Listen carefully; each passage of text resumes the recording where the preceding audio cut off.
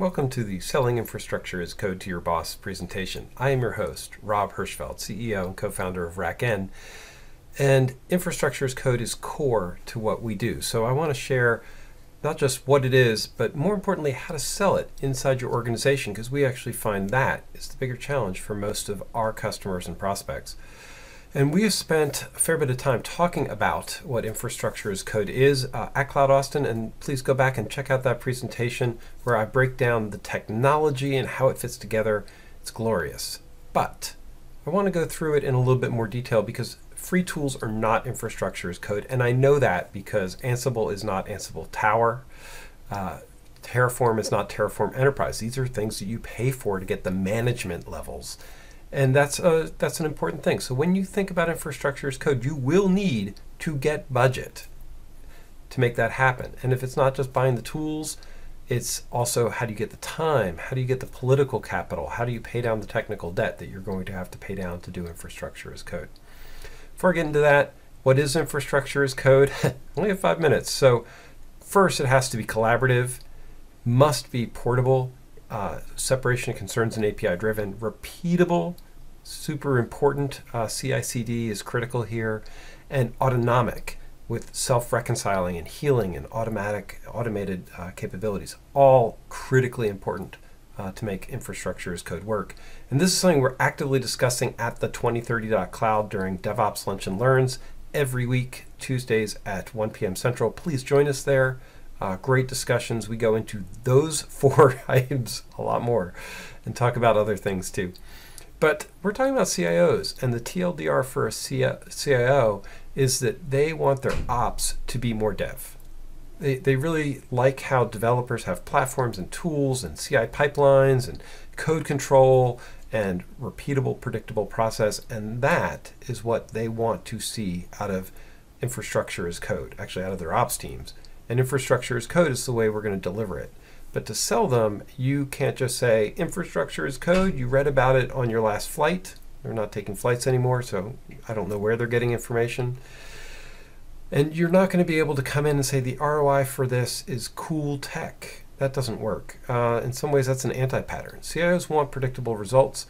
Bringing in new technology can cause disruptions, right? We're not talking about K9S or K10S or K20S.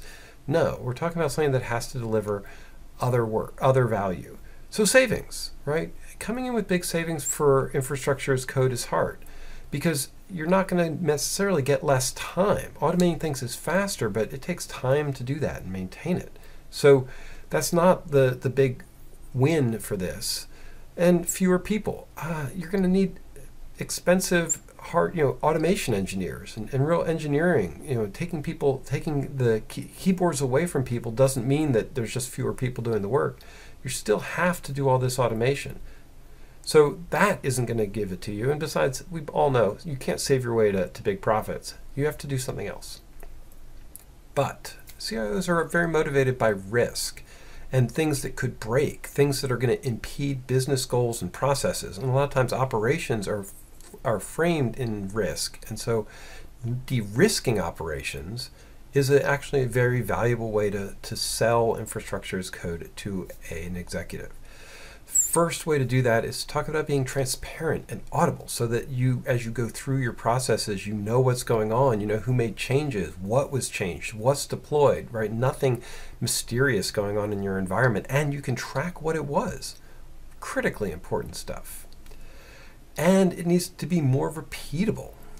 So when you go through a process, you know that it's going to work end to end. You've practiced it, you've rehearsed it, you do it over and over again.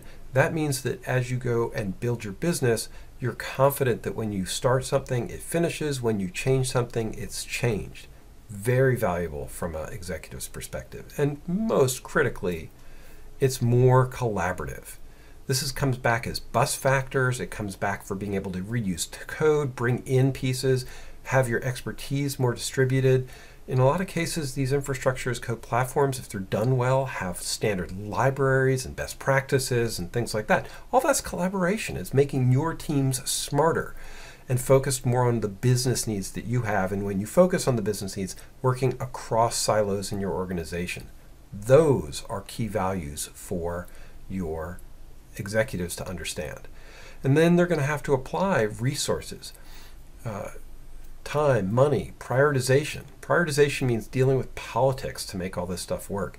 And they're going to have to come in and make that go, because infrastructure as code is going to require doing the collaboration work, paying down the technical debt, and making everything sort of come together as an organization. And frankly, that's the benefit. That's what we want out of infrastructure as code, not just fancy spinning lights and code.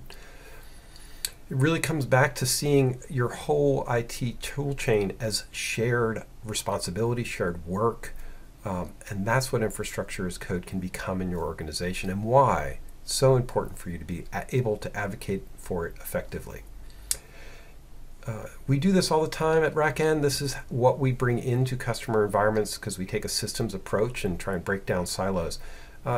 We'd love to have you look at the product, of course, but we want you to be a customer, but that's not the point here. What we've done with Digital Rebar, we believe, is a best practice approach to infrastructure as code, systems thinking, infrastructure automation, and just looking at what we've done with it can give you ideas on how to improve your own infrastructure and how you want to make things work. I hope this has been helpful. This is Rob Hirschfeld, signing out.